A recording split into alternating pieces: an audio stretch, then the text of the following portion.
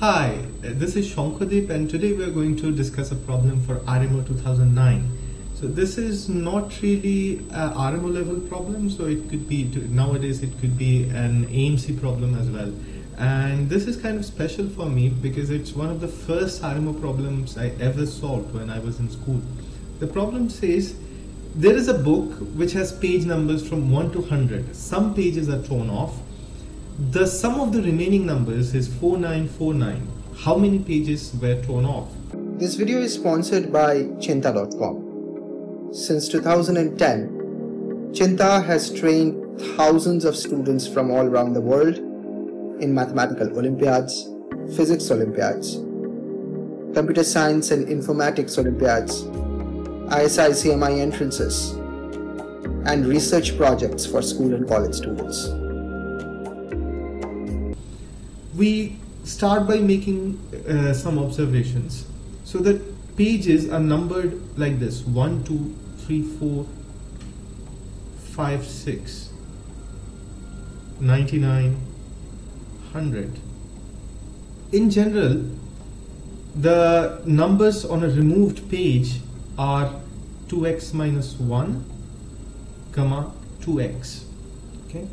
Suppose we are removing n numbers, n pages, which are 2x1 minus 1, 2x1, 2x2 minus 1, 2x2, like that till 2xn minus 1, 2xn. The sum of the numbers removed is therefore 4x1 minus 1 plus 4x2 minus 2, 4x2 minus 1 plus dot dot 4xn minus 1, which is actually 4 times the sum of the xi's minus n. Now we can assume an ordering between these xi's. So x1 is clearly greater than or equal to 1 because that's the first page, right? So 2 into 1 minus 1 is 1. So we can assume the ordering x1 less than x2 less than x3 dot dot dot less than xn. Now if x1 is greater than equal to 1, then x2 is greater than equal to 2, x3 is greater than equal to 3. In general, xi is greater than equal to I. Therefore, let's call this sum S. Therefore, S is greater than equal to n into n plus 1 by 2. It's the sum of the numbers from 1 to n. Okay. Therefore, the sum of the numbers that have been removed is 4 times S minus n. Now, before removing the pages, the total was 5050 because that's the sum from 1 to 100. So the total sum that has been removed is 5050 minus 4949.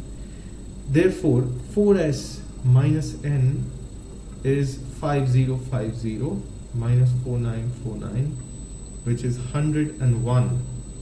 Now 4s, we know that 4s is greater than equal to 2n into n plus 1. Therefore, 101 is greater than equal to 2n plus 1 into n minus n, which is 2n square plus n. Now we are going to solve this inequality. So this can be written as 2n square plus n minus 101 less than equal to 0. And that means if we find the roots of the equation 2n square plus n minus 101 equal to 0, then the valid solutions, I mean the permissible values of n, actually have to lie between the two roots of this equation. So that's standard inequality theory. So let's use the quadratic formula here. That gives minus 1 plus minus root 1 plus 808 by 4. That's minus 1 plus minus root 809 by 4. Now root 809 is actually between 28 and 29. It's 28 point something. That's easy to see. So the permissible values of n are more or less between minus 1 plus minus say 28 by 4, something like that.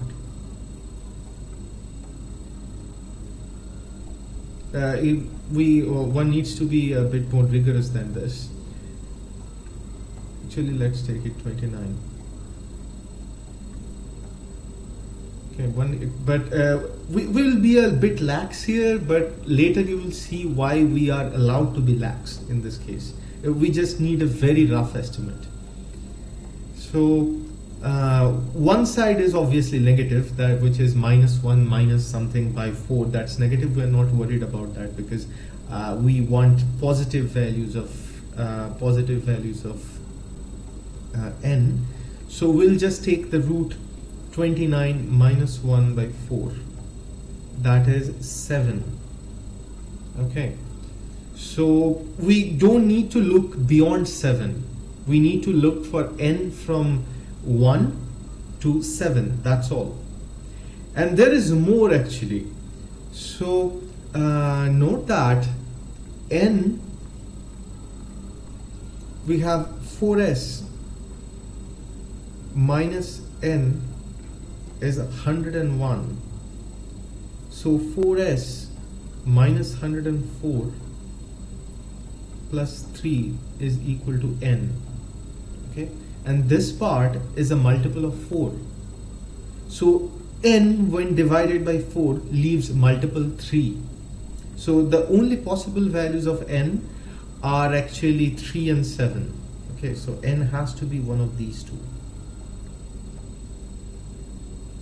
Now you see why I was lax about this thing here, the exact value of the square root, and was able to get away with it because n has more conditions than this. So combining the residue thing and the rough estimate, we are able to pinpoint the values of n. Okay.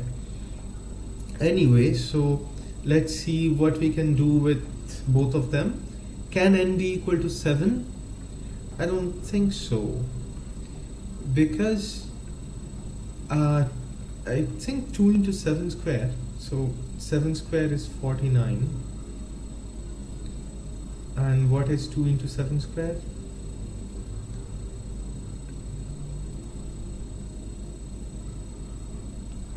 That's 98, and that plus 7 exceeds 101, so 7 is not permitted. Okay, so actually the only permitted value is 3. Now we have to check, we have to find something for which it works. Now we finally need to check if this really has a solution. We already know that if there is a solution, n has to be equal to 3. So if n equal to 3, we have 4 into x1 plus x2 plus x3 is equal to 101 plus 3, which is 104, and if we divide that by 4, what we get? x1 plus x2 plus x3, 26. So we need to find the values of x1, x2 and x3 that satisfy this, and I think it would be a good idea to find x1, x2 and x3 which have quite far apart, so that the numbers do not overlap. Okay, so let's take x1 equal to 1, then x2 equal to say 7, and x3 has to be 26 minus 8, which is 18. So what are the numbers on the pages that have been removed?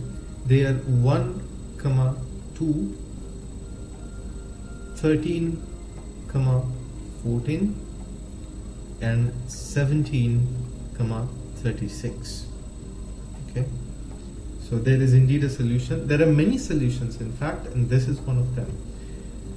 Just a point, if you get a problem like this, always finish it. Okay, don't end at n equal to 3. Always check whether or not there is a solution, because sometimes you get something but later on in the problem there is some contradiction, so there is no solution. Okay, always be careful in your exams. See ya. Bye bye. Chinta programs are designed for students who are passionate about mathematics, and they are personalized with one-on-one training, individual evaluation, and remedial sessions. The reason Chinta students are successful over the last 10 years because they are taught by mathematicians and real Olympiads from leading universities in India, United States, and Europe.